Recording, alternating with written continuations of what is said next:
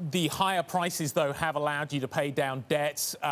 We have seen you coming back and paying a dividend as you anticipated that you would. We'll come and talk more about that in detail in just a moment. But do you think these higher prices are sustainable?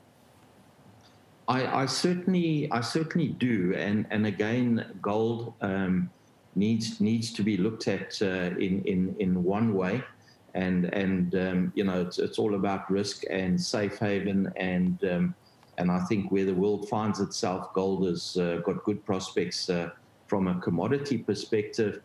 From the industrial underpin on PGMs. Again, it's very dependent on what the economies internationally are going to do. We've seen V-shaped recoveries in China and in the US. Europe remains still a bit of a question mark to us. But certainly the fundamentals for the PGMs also look pretty robust. There could be some volatility in the short term, but our medium and long-term sort of views are constructive. So as a company, we're in a good position. Neal, Guy mentioned your dividend, so I want to talk about it. First time in 3 years that you've paid this out, 50 cents a share, $79 million, but it is below your usual payout ratio. Are you going to be able to raise that when you deliver your full year results? Oh, absolutely. As you know, we predominantly a South African company. We've just come out of a lockout or lockdown, I should say, in South Africa.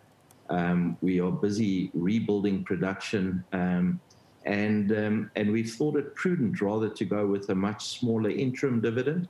It's 15% of our normalized earnings.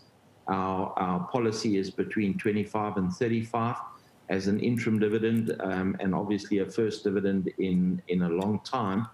We've just taken a very prudent approach, but we certainly look forward to a much fuller year-end dividend early next year.